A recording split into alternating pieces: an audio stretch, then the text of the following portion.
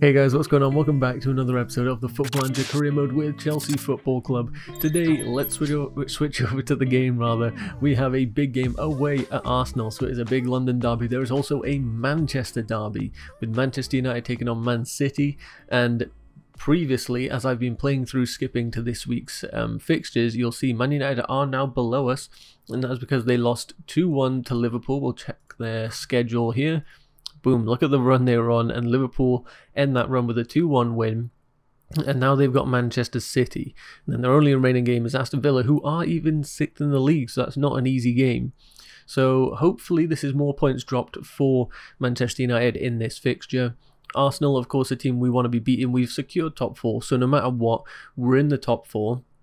But ideally, we want to get our 3rd place position. We've had it almost the entire season, so it'd be a shame to drop it right near the end. So if Manchester United lose today and we can get a draw or a win, I think I'll be very, very happy with that. And the other news is that Luton, as you can see down here, they are the first team to be officially relegated.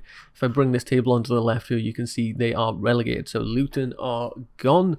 They most likely will be joined by Nottingham Forest. I think that will happen in this game week. And then Wolves, Burnley, one of these other teams will also be the teams getting relegated. But you can see top 4 is already locked in, which is good for us. And we've been on some pretty good form. The only bad news, and I hate to have to break this to you guys, is that Enzo Fernandez has broken his arm. If I pull this down, you can see here, going to be out for about 4 to 6 weeks with a broken arm. I could have had him play with like protective equipment, and he could have taken part in light training and matches. But I thought, you know what? It's the end of the season. Top 4 is all that really matters. We'd really like 3rd position, but we've secured top 4. I've been getting told every week pretty much that we need to give Enzo Fernandez a rest. He's playing too many games. So I think it's fair. You know what? We'll give him the last couple of games off and let him recover from that broken arm. So let's get into this game against Arsenal. Of course, it's away, so at the Emirates, it's never going to be an easy fixture. And how on earth has that happened? Manchester United have beaten Man City 4-1. So that puts the onus on us.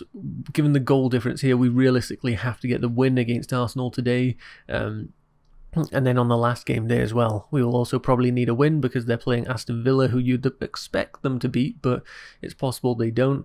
Tottenham have beaten Everton and Newcastle have beaten Fulham, so it's down to our game. And I think what we're going to do, before we even consider, you know, what we're doing on the team sheet, is do exactly what we did in the previous episode that resulted in so many goals, and it's having these guys both as inside forwards. Somehow, this seems to be the tactic that I thought it would be too attacking, you know, basically having 3 strikers going, but somehow this works the charm. So in the box-to-box, I'm going to be playing Conor Gallagher. It's the role that suits him, you know, down to a T. Conor Gallagher in this central midfield, he's got so much stamina. His tackling's good, his passing is good, his shooting is good. He's got enough pace, like he fits it very nicely. So I think we'll have Nkunku in at the cam, and on the left, Mudryk's been in pretty good form, I believe, right? Yeah, in these last couple of games, he's got 2 goals there and an assist in this game. So I'll give Mudryk the start. Madueke on the right-hand side has been outstanding, a 7.42, 5 goals in his last 5 appearances. So Madueke will get the start. As for the bench, let's check here. We've got all the players we need. We've got Caicedo, Badiashile, Andre Santos could get on the bench. Yeah, do I really want to trust a very young player that hasn't even started a game for us? I'm going to bring Jimmy J. Morgan on, actually, because I wanted him to get at least some game time this season, because he looks like a very good potential striker option for us in the future. So we'll keep an eye on him. He's only 17 years old. Sterling, you know, even though he has played okay recently, I think these players deserve to start a bit more than him. Cole Palmer, been a bit average recently as well. Chukwuemeka, no. Hazard, no. Right. I think I'm happy with this as it is. Broja going to be starting for us. He's got 3 goals and 2 assists in his last 5, so I think that's very fair. Lavia in the deep line playmaker role. I think I'm happy with this. Let's get into the game. I'm looking at the Arsenal lineup. They have Havertz up top, Saka, Martinelli, Rice, Odegaard, Timber in the midfield, White playing at right back, and then the defenders, Zinchenko, Saliba, and who is it, Gabriel, I believe. This is our lineup. I think we're looking strong. Please, lads, let's get a dub. Arsenal with a corner here as Odegaard whips it in. Saliba does get his head onto it, but thankfully that goes over the bar. Now it's our turn to attack here with Reece James trying some sort of throw-in, but that was really, really bad. He pretty much just gifted them possession. So Ramsdale now on the ball, gonna look to maybe go long, although he's taking his time with it, ref. You know, you got your watch counting this. They go long, but Colwill wins the header. We cannot win the second ball though, and now Havertz, but Colwill mops that one up nicely for us. And we're going to look to go forward ourselves. Lavia going over the top to Broja. It's a great ball. Ramsdale's off his line, and it's a great finish. Yes, what a ball from Lavia, and the run from Broja and the finish is just sublime. Arsenal trying to play this one out from the back as they have Ben White moving down this side of the pitch. Broja looking to put some pressure on Saliba here. Can't quite nick the ball off him though, and now Gabriel finding Timber in the defensive mid-roll. He finds Zinchenko. He's looking to go forward. Madueke though picking up the loose ball, but then gives it straight back to them. Very, very poor from him there. And now Saka on this side. Chilwell trying to win that one, but he can't. Saka's being a bit tricky with his feet here. And now Saliba taking them forward, but they got nowhere to go. It's all the way back to Ramsdale. Chilwell trying to press Ben White here. He does, and he wins the ball back for us as we now charge on the counter-attack. He needs options here. He's got Mudryk in the box. It's a deflected cross, and Broja gets his head on the end of it, and that is 2-0 up. Wow, in the first half we're 2-0 up against Arsenal. This is big. Arsenal playing out of the back once again here as they find Zinchenko out wide, and now we're going to have to put some pressure on them. We can see today that putting pressure on, oh, and there it is, Broja winning the ball back. Mudryk trying to drive through, he wins it back again. He shoots and it's a poor shot right at Ramsdale, but as I was saying, pressure on these Arsenal players is what's winning us this game currently. We keep putting pressure on, winning that ball back and just going straight at them, and they seem to not be able to handle it as things stand, as Lavia goes all the way up to Mudryk. Fast-paced football here, and he shoots and it's into the side net. Okay, and we have made it to half-time here, looking the dominant team, which is very nice. Broja's got a brace and he's on for a hat-trick. I'm going to say I'm pleased. We created loads. The scoreboard reflects it, but we do have a slight problem, and Nkunku has had a little knock to his knee, and I don't think it's worth risking, especially near the end of the season. You know, if he gets hit again and then there's some real damage to that knee, that could keep him out for a while. So I think if we bring on Cole Palmer in that role, it's a role that suits him down to a T, so I think we'll be fine with that. A few performances that aren't amazing, you know, on like 6.6s, but with the score as it is, I don't want to mess up what we've currently got going, so I'll leave it as it is and get us into the second half. Chilwell going to whip this one into the box for us, looking at the back post. We can't quite get anyone on the end of it, and now it's going to be Bukayo Saka to break. Can we stop him? Ideally, we need to get this ball off him before he finds support, but he's got it in Smith Rowe. Broja still tracking back, trying to get the ball off Smith Rowe, and now Zinchenko finding Rice. Jorginho looks like he's going to hit one. It's Odegaard, and that is a decent little save from Sanchez. I noticed they made a lot of changes at half-time. Havertz got hooked, Jorginho's on, Martinelli got hooked, as you can see in the bottom left. A bunch of changes at half-time. So they are, oh, that is an absolute scrambled mess of a goal. I think we made the save and it just bounced straight back to Odegaard. Let's have another look at this. Off the corner, Trossard. It's a header from Gabriel and Sanchez palms it straight at Odegaard, who just taps it in. So now we've got a 1-goal lead. 10 minutes left in this game, and I'm going to make some changes to just try and shore the game up. Our centre-back's not really performing amazingly, but I don't have a left-sided one to play. Reece James also having a bit of a stinker. I don't really want to bring him off, because even what we've seen from Malo Gusto is not great, in all honesty. And these guys are looking all quite pleased, so I don't want to actually make any changes to the defence. Mudryk's looking nervous on the left, so I think what I'm going to do is put Broja on the left, because he's actually brilliant there as an inside forward. And we'll bring on our youth striker up front. And then Maatsen, yeah, I'm going to leave it as it is. Reece James going to take a shot here, I assume. No, he lays it off for Palmer, but he just gets tackled instantly. And now Chilwell finding Reece James, getting caught on the ball, though. This is really not a good area and time to be losing the ball here. Lavia chests it down, looks to clear. Palmer winning the ball back for us through the header there. Now Sterling going to look to take us forward. Oof, they're putting a lot of pressure on our lads at the moment. Fofana putting a ball out to Chilwell, that's great, finding a lot of room out here. Now he's driving us forward. Broja, who's definitely offside, puts it in for Palmer, he scores, but I'm 98% sure Broja was way offside for that one. We'll see if it gets given. I have no problems with it. It's disallowed, yeah, I thought so. He looked about a mile off. And there we have it, full time, a big 2-1 win. The goal they scored wasn't even a great one anyway, so I'm almost counting that as a 2-0. We'll give them the clean sheet. I'll say, great feeling to beat your rivals. You know, I'm not going to put a dampener on this one. We've just beaten Arsenal at their stadium, so I'm more than happy with that. That puts us back above Manchester United, and now it's going to be down to the final game day, which will be in this episode. This will be coming up next. And we have Luton Town, who are already relegated, so I don't think you could get a much better fixture than this. 20th place, Luton Town, already relegated, nothing to play for. This is the game that you want. Nottingham Forest are officially now relegated as well. And like I said, Man United are playing Aston Villa, who are currently 7th, but with an extra game to play, so they could be up in 6th by that point. Actually, they could even be 5th, right? Yeah, they could be 5th by that time. So this will be a big game for them to try and get in Europe and all of that. So, and Nkunku's injured for 1 to 3 days. That's okay. And yeah, I'm happy with that. Let's get forward to that game at home against Luton to end off the season. Well, Tottenham have confirmed that Conte will be the new manager. He has come back to Tottenham after all the turmoil that resulted in him basically slandering the club whilst being employed by the club. Conte is back, and, you know, in real life I think that would be an absolute disaster, of course, given how him and Tottenham was just never a match that was meant to happen. But in game, he is a very good manager, of course, and in real life, he's a very good manager. We did get the news that Sterling will be out with a pulled ab muscle, so he won't be available for this last fixture. But yeah, Conte back at Spurs. That's something I did not see coming.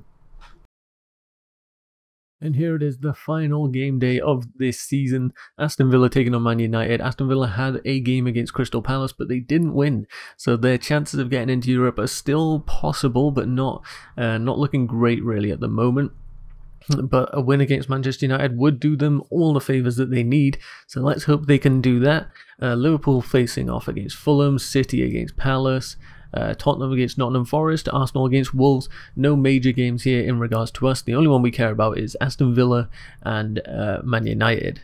So hopefully we can get our win and we'll be fine. A draw might do it, and a loss might do it, I suppose, if Man United do lose. But we'll keep an eye on their game as our game is going on.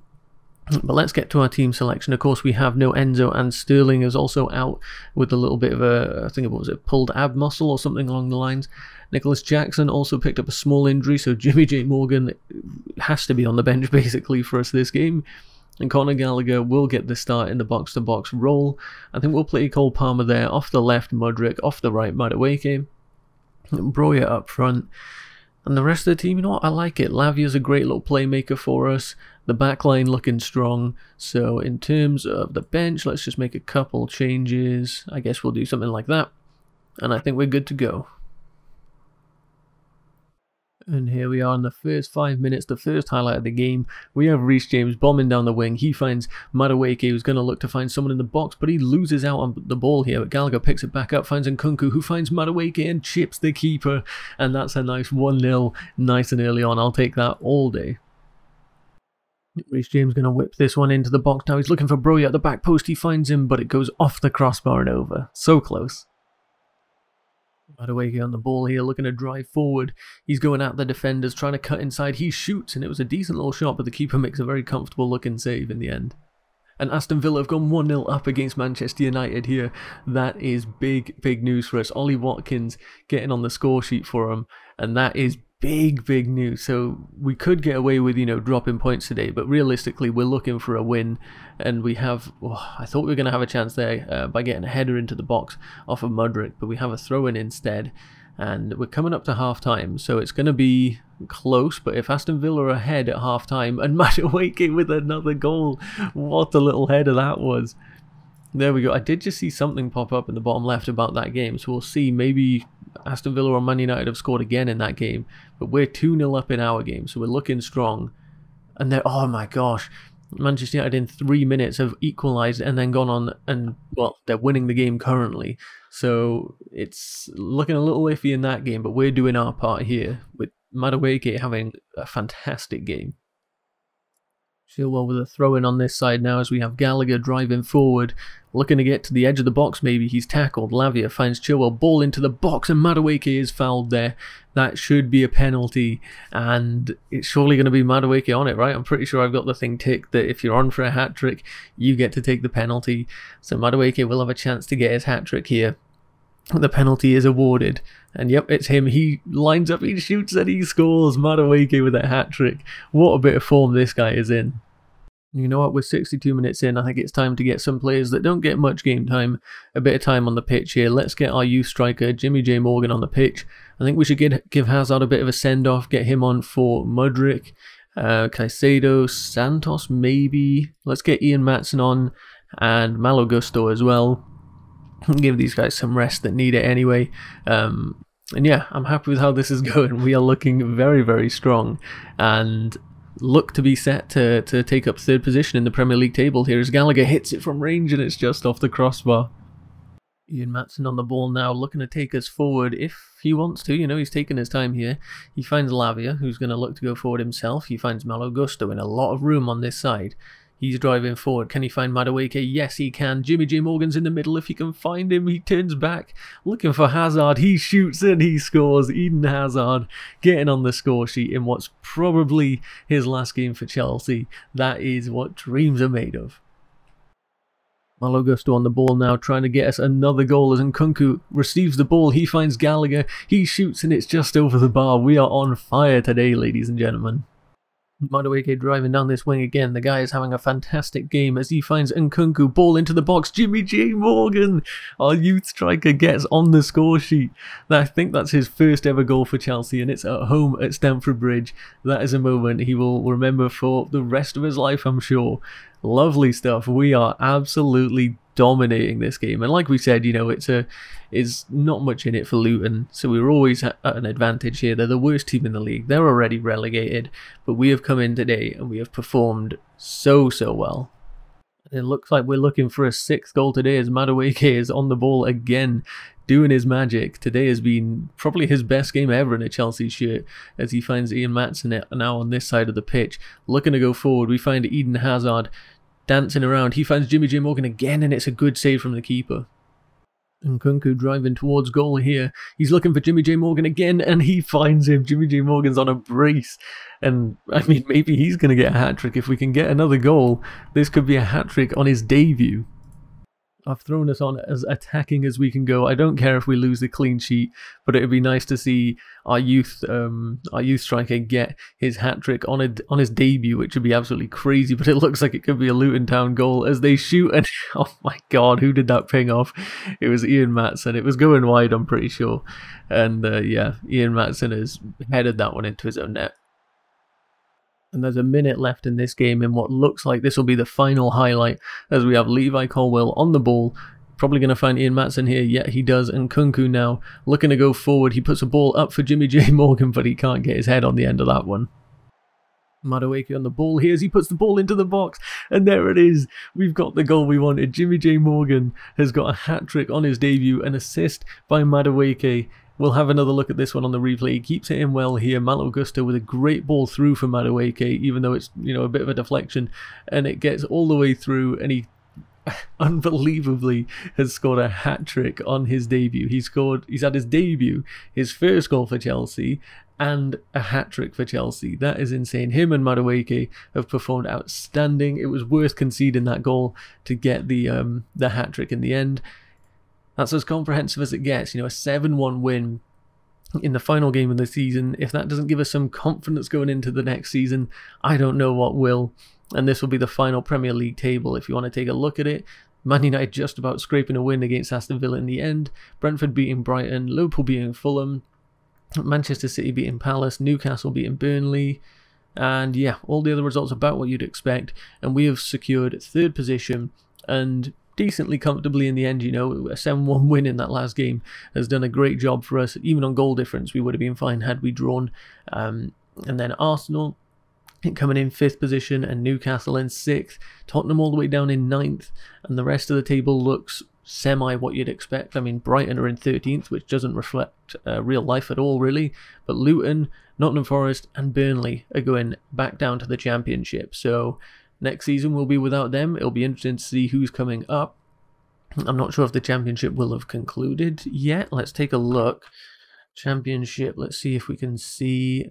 Wait, it's going to be called something stupid, isn't it? Sky Bet Championship in the final, so there's still the playoffs to be played, but as it stands, Leeds are definitely coming back up, Leicester, and it'll be between QPR and Stoke for the other team. So let's go ahead and take a look at some of the sort of records that we'll have for this year. The most goals was Manchester City on 99. We weren't actually that far behind, but we know who scored most of those goals. Anything interesting here, most possession, we were in 4th place for. Pass completion, we weren't even anywhere near, so it probably shows that we tried to be a bit ambitious with our passing maybe, and not quite as safe and short passing. Most clean sheets goes to Liverpool. We were again nowhere near on this one, and the fewest conceded. We were decently close to the pack, but Liverpool well ahead there. So, and I do think a lot of that is down to the goalkeeper. Robert Sanchez really not good enough for us this season, so that's why we've got Diogo Costa in already, and of course we'll be making some more transfers in this off season. I'll keep you guys up to date with that in the next episode. And then looking at some of the player stats, of course we have Erling Haaland leading the way on 60 goals, which is just crazy, averaging a goal every half of a game, which is just nuts. But our boy Armando Broja, if we take Erling Haaland out of the conversation, because of course he's going to win it, we have Armando Broja on 23 goals, which was a brilliant performance from him at only 21 years old. He did really, really well, but obviously can't compete with Erling Haaland. Most assists, unfortunately with Sterling getting, injured and sort of falling out of form the last few games, he has fallen away there, but he was decently high up there. And Reece James as a fullback on 12 assists as well, matching what Andrew Robertson did for Liverpool. Let's take obviously most shots will obviously have been Erling Haaland. Player of the matches, Haaland, Fernandes, Odson Edouard for Crystal Palace. That's a bit of a surprise there. Key passes, we don't have anyone in this one. Best pass completion, not really all that bothered. That's always going to be defenders and such. Tackles 1, we don't have anyone on that list. Weirdly, Mohamed Salah up there, so I guess, pressing from the front for Liverpool is working well. And then of course most clean sheets, nowhere near for Robert Sanchez. And we were even below a few, teams we should definitely be beating. We had Alisson, Ederson, Brighton's keeper, Bart, and Mark Flecken and Andre Onana all ahead of Robert Sanchez. So next season we need to be right up there with Alisson and Ederson if we want to, be a top team. Crosses completed, you can see down here we have Reece James, interceptions, all this sort of stuff. So if you guys want to take a look at some of these, feel free to pause and have a read through them. Armando Broja was offside the most. I can believe that. There was a few offside goals that I remember this season. And yeah, overall, very happy with that. A good season overall for us. Surprise, Reece James has won the Goal of the Season award, so we'll congratulate him. He doesn't actually like us very much at the moment, so we'll ignore that. But we've of course got the top 3 here, so we'll take a look at them and see if Reece James did deserve the best one. Bowen with a free kick, that's a very nice free kick in all fairness. Not sure I'd say that it deserves, a 3rd in Goal of the Season, but that was very nice. So let's go ahead and skip that one. This next one is between Newcastle and Liverpool, so a good fight for the, sort of top 4 Champions League spaces here. Is it going to be a Newcastle goal, maybe, surprisingly? Shah here from distance, if he hits that. Okay, fair enough, that was a pretty good goal from distance to just turn and hit that one. And then let's take a look here. Reece James's goal is probably going to be a free kick, I think. And it is. It's this one from distance that he hits and curves onto the opposite side to what you'd expect. And a free kick from there being scored is good, but I think I'd say the keeper probably should have done a bit better there. We even have some news here from some of our loan players. Trevor Chalobah helped Lazio qualify for the Champions League. He made 24 appearances. That's good from him. Harvey Vale got Bristol Rovers promotion from the League One, so they'll be playing in the Championship. And the same for Mason Burstow. He was at the same club. Let's see how they did. Wow. Harvey Vale had 50 appearances, 11 goals, 8 assists, and a good average rating there. Mason Burstow, 19 appearances, but 7 goals. That's a good sort of ratio there for him. So not bad. We do have a bunch more players that have been out on loan that will have decisions to make on whether we're keeping them or whether they, we end up selling them. These are all the players rated from top to bottom on their average performances. We've got Ziyech. There's an option to buy in his contract for only about 2 million. So we'll see if Galatasaray take him up on that. Callum Hudson-Odoi, probably one we're going to sell. Same for Cucurella. Datro Fofana maybe even. So there's players here that I definitely want to be selling, and if we can bump this budget of about 70 million up to 150 million, you know, something crazy like that, we'll have opportunity to improve this squad massively. And here we are, we have our end of season review. So this is what we'll end on today, looking at the new arrivals, as it is. Transfers in from Southampton for 3 million, Jimmy J. Morgan. I mean, he only had 3 appearances off the bench and he managed 3 goals, which of course all came in that last game.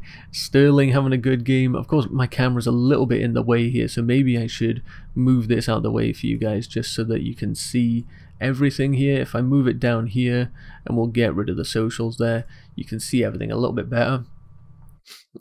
Sterling doing well. Of course, for us, he had a great season, 11 goals, 15 assists, but he is one that I'm considering selling. If we can get some crazy money for him, he's worth about 100 million.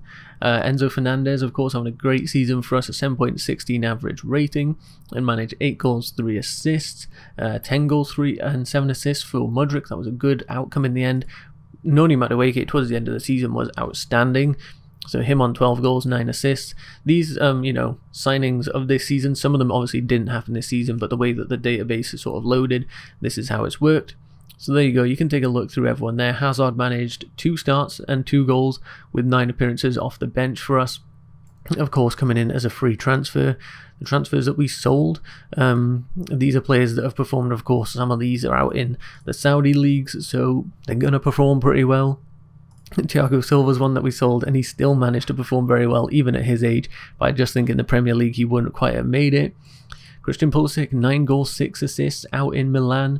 Lukaku only managed 7 goals and 1 assist out at PSG, but we did sell him for 50 million, so I'm more than happy to have taken that cash. 17 goals and 3 assists for Havertz at Arsenal. That's a pretty good return for him. Timo Werner out at RB Leipzig, 16 goals, 1 assist. So keeping an eye on some of our, you know, older players here that have been gone for a while. But there you go. If you want to pause at any point, you can take a look. Azpilicueta, of course, El Capitan, managed 3 assists out at Atletico Madrid. And then this is our loan development. So these are the players that have done best on loan. Trevor Chalobah, Harvey Vale, Ziyech, Callum Hudson-Odoi did decent, although he only made 9 appearances out at Roma. Cucurella did okay out at Juventus. I'd be appreciative if they could take him on a permanent, but I don't know if they'll really do that realistically. And yeah, some other decent signings there, some other decent performances rather there. Our expectation was to qualify for the Champions League, so we went from 12th last season to 3rd in this one, so I'll take that all day. The top goal scorer was Armando Broja, and then this is our form here as we take a look. Some patches of a bit of dodgy form, but overall pretty decent. Getting knocked out here by West Ham was an absolute killer. We should have gone on to do well there. And the Carabao Cup one, that hurts the most because we demolished a bunch of the big teams and then lost to an absolute minnow. But we go to the moments to remember, of course, that 7-1 win in the last game will do it. A 6-1 win over Arsenal, that was also a big one. And then that free kick that we saw from Reece James was the goal of the season. The finances, looking strong as always for Chelsea. Our top shirt sellers were Sterling, Enzo, James, and Nkunku and Mudryk. That's not surprising. They all had fairly good seasons themselves. This is how we lined up.